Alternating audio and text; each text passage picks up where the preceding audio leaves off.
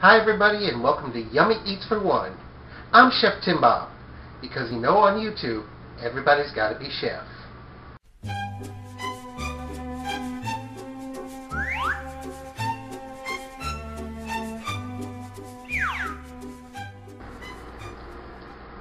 Today we're going to make some Asian Yum Yum sauce.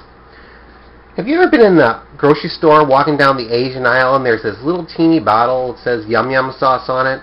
And it's like $5 and it has like a ridiculous amount of carbs and sugar per teaspoon. Well, here's like a low carb version of this. Unfortunately, I can't take credit for the original recipe. I got that from Song Kyung. But there's a way to low carb it. So, here we go.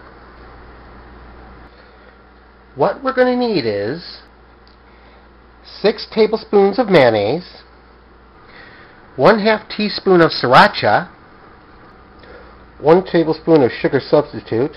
I'm using the liquid stuff because no extra carbs. 1 tablespoon of low-carb honey substitute. You can go online and just punch that in a Google search and it'll give you different options. 1 tablespoon of a diet citrus soda. No carbs or no sugar. 1.5 tablespoons of lemon juice.